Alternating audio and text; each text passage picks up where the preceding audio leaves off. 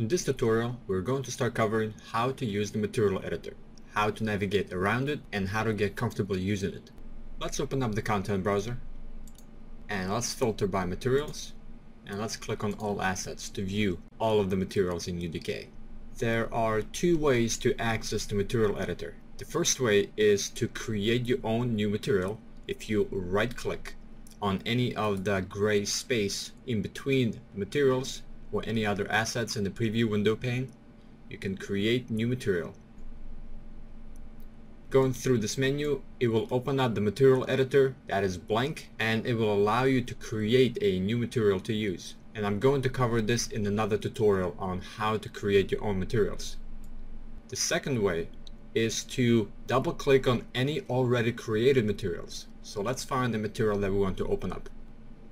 Let's use this Floors BSP Organic 15B. Simply double click and it will open up the Material Editor for that particular material. It will allow you to edit, update, or see how this material was constructed.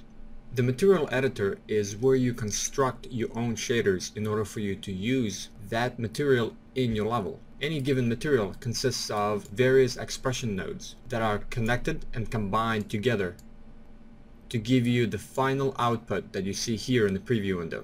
To navigate around in the preview window, if you right click and drag the mouse back and forth, this will move the camera forward and back. If you left click and drag the mouse, this will pan the camera and move the camera around the object. If you middle mouse click and drag, this will move the camera to another position. We can also reposition the light by holding down the L key and then moving the mouse around, and this will reposition the light in the preview window to see the object better. Here at the top, we can change the preview shape to a cylinder, a cube, a sphere, or a single plane. We can also replace the shape to a static mesh. So if we have an object, a 3D model that we use this material on, we can use that model to preview it instead of using one of these default shapes. To do that, let's jump over to the content browser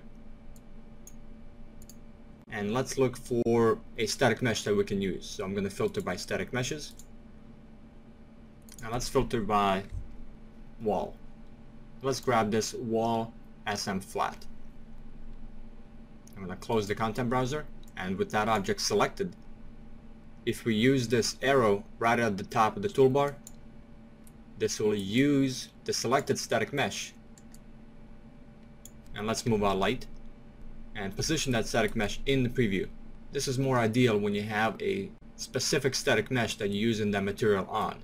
You can get more working space in this main area by dragging any of these panels and creating a little more working space for yourself. You can also X out any of these window panels to give yourself a little bit more room to work with.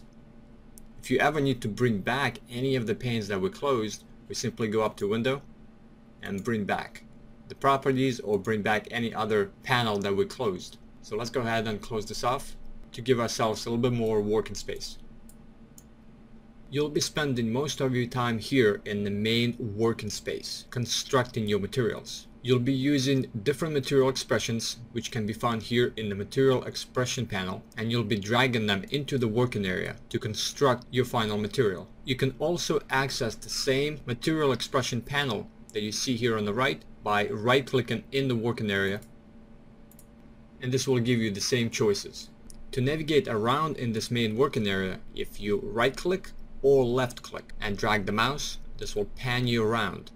If you hold the right and the left mouse button, move back and forward, this will zoom you in and zoom you out. You can also use the mouse wheel to go forward and zoom out back. If you left click on any of the material expressions, it will select them. Now let me bring back our properties. By selecting any of the nodes, the property windows will change depending on the node that you have selected. And if we deselect anything that we have selected, we will have the properties for the material itself. We can also left click on this preview material. This will select the same property box. And here are the main properties of the material itself. And if you made any changes or updates to an existing material, or when you create your own material, by going up to the toolbar right on the left hand side and apply changes to original material and use this in the world, and by left clicking we'll save that material. In the next couple of tutorials we'll take this a bit further and import our own textures and create our first material.